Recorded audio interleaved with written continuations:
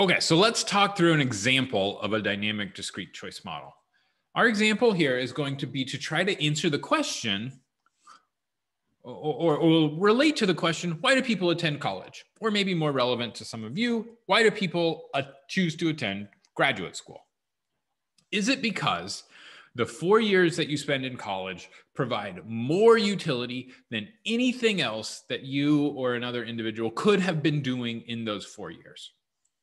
Is it kind of within those 4 years, is college really the utility maximizing choice? Or is it the case that going to college opens up a new set of jobs and higher salaries compared to not attending college? If you want to think about from this grad school perspective, are you really enjoying grad school so much that this is the utility maximizing choice you could have right now instead of a job or anything else you could be doing with your life? Or is this going to, having a PhD or a master's degree, is that going to open up new jobs, better jobs, higher salaries, kind of a higher quality of life for you in the future? It might be both, but certainly the latter is part of the decision-making process that led you to attend grad school. So a static model is only going to look at the current time period and is going to implicitly assume that the first answer is correct, that if we see people going to college, every one of those people must get more utility from college than anything else they could be doing in those 4 years. It's not going to represent, in really a good way, it's not going to be able to represent the fact that going to college might change your future choice set and change salaries, change maybe just the quality of job that you can get in the future. If we want to add that to our model, we're going to need to use a dynamic discrete choice model to explicitly represent how the decision to attend college affects future choice sets, salaries, utilities, all of that. And so let's start, let's get a little, mathy or model based here to say this more formally. Let's think about a decision maker thinking about either going to college or work at first. But we're going to think about having actually 2 time periods that they're thinking about. First, they think about, do I want to go to college or work for 4 years? They go to college. In the first period, they're going to get utility U1C, utility in the first period from going to college. We can think about there being like an end subscript on all of this also, but there's going to be so much notation, I'm just leaving it out. But we can think about this as applying to a single person, and it could be different for different people. So utility in the first period from going to college. And then if they went to work instead for 4 years, they'd get some utility from that. They'd get the utility of the first period from working. After those 4 years are up, then they're going to go, if they went to college, they're going to go take a job. If they were working, maybe they'll think about a different job, or now they have a little more experience. So maybe there are just some different jobs available to them. So in the second period, they're going to have a set of capital J possible jobs that they'll think about for a career over many future years. If they took job J after attending college, then in period 2, they will receive utility 2JC. If after working in period 1, they take job J in period 2, then they will get in period 2 utility U2JW. But really, this person is sitting here before they've even decided whether to go to college or to work and trying to decide which one do I want to do. And so they're going to think about the fact that going to college or working is going to give them some different amount of utility for 4 years. And then after they've done that, there's going to be a new choice made over what job to take. And that choice will differ depending on whether they go to college or whether they work. And so from the beginning of this whole process, you could think about them wanting to calculate what is the total amount of utility I'm going to get from going to college? What is the total amount of utility I'm going to get from working? Where they take into consideration the fact that their kind of later in life utility could be very different depending on these 2 choices. And so we're going to say the total utility of college is the actual utility they get from going to college in period 1, plus the second term here. The lambda term in front is going to be essentially like a weighting between our two periods. How much do they weight the future career versus these first 4 years? There's going to be some discounting there, but if the length of the time periods are different, it's going to be difficult to know exactly how we weight these things, but there will be some weighting. And then it's going to be the maximum over J. So we're going to think that when they get to this second period, they're going to choose the job that maximizes their utility, conditional on having gone to college. And so the utility they get in the second period after going to college is the utility from the utility from the utility maximizing job. So that's kind of what this notation means here. When they get to the second period, they choose the optimal job that maximizes utility. This tells us how much utility that would be.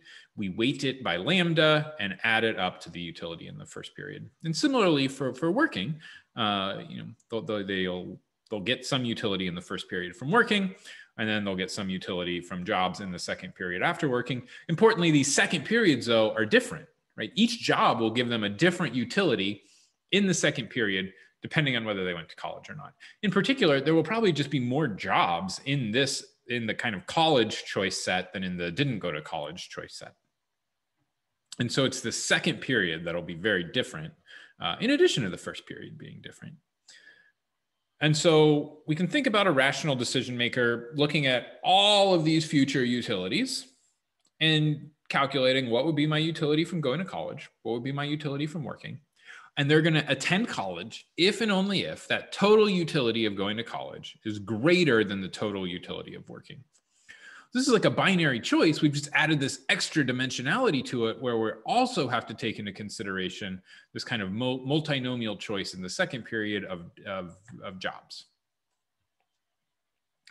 Now, the way we, the econometricians, are going to deal with this is think about decomposing utility in each period into an observed and an unobserved component, just like we did before. And again, when we're talking about unobserved here, I mean unobserved to the econometrician. For now, let's think about the actual decision maker knowing what their utility would be. We just don't observe it. So for each one of these utilities, we have an observed component V that we're going to be able to model, and an unobserved component epsilon that we're going to have to treat as random.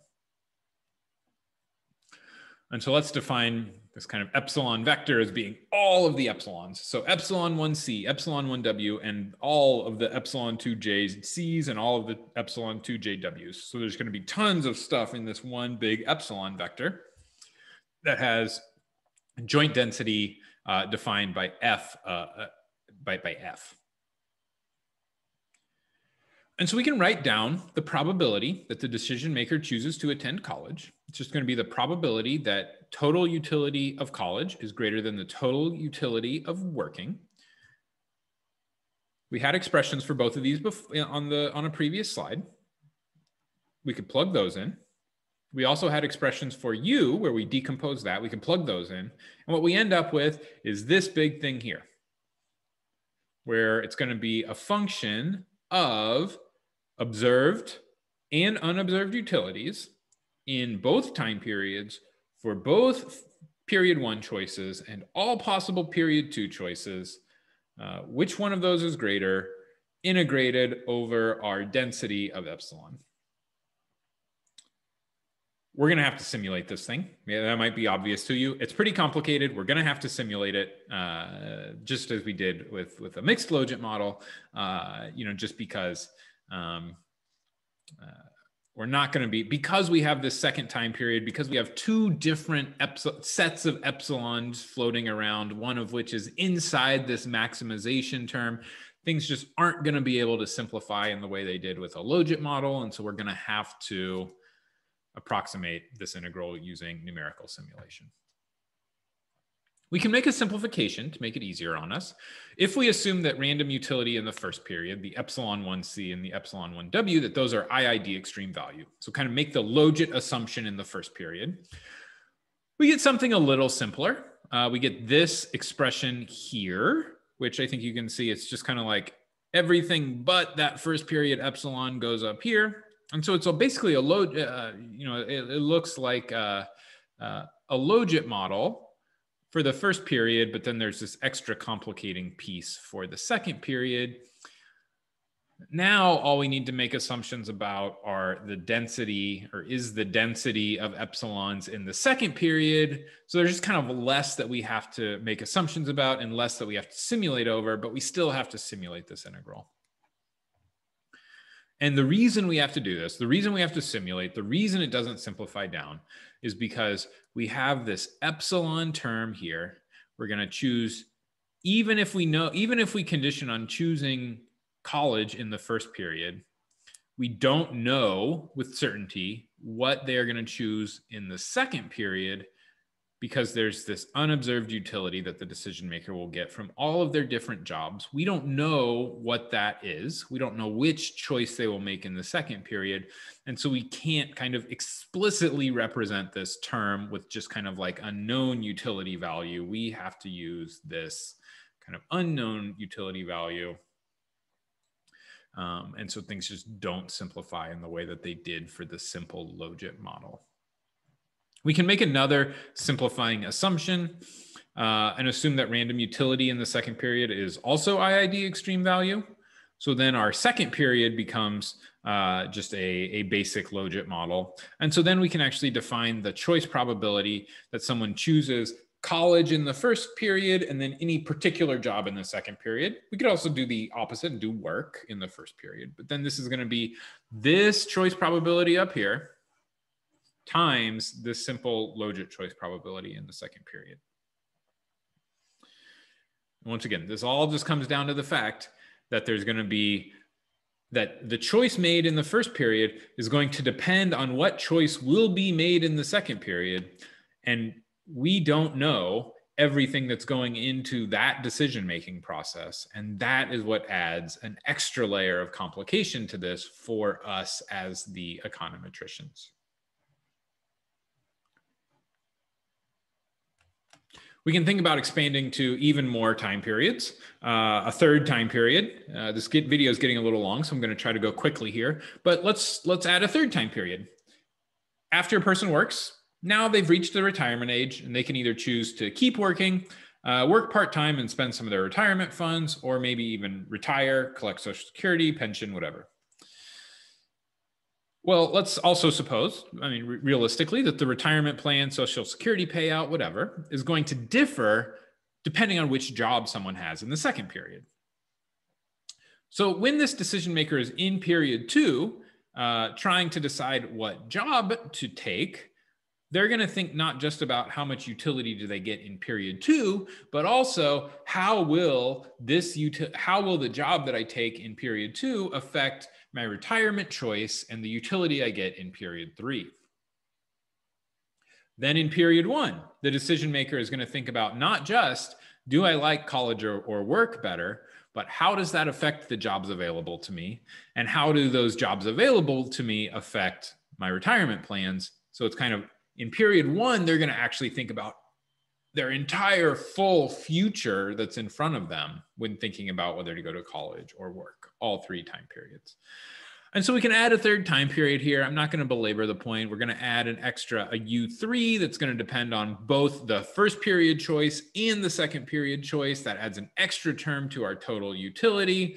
So now we've kind of got three nested utility terms here. Or 3 additive utility terms, I guess, but we kind of have these maximizations happening multiple times that are nested.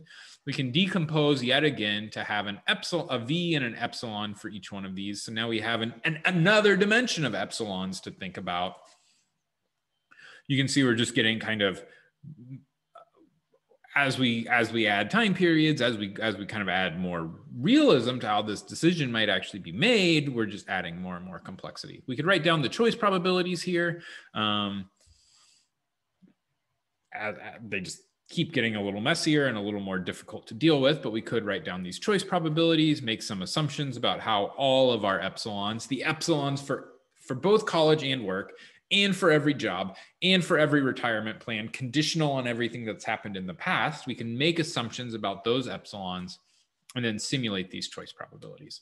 And I didn't say it before, but obviously we need these choice probabilities just as we have in all of our discrete choice models, because that's what we're going to use. We're essentially going to try to find the parameters that make choice probabilities kind of in line with the actual observed choices that we see.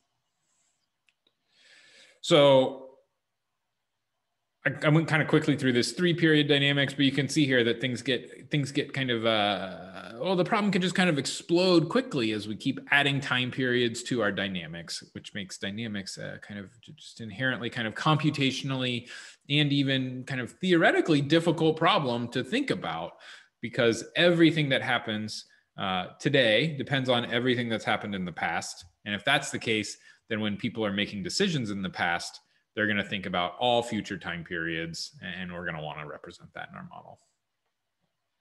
In the next video, I'm going to say this kind of more generally, not in a specific example, but just kind of talk through the math of dynamic discrete choice models more generally and formally than we just did in that example.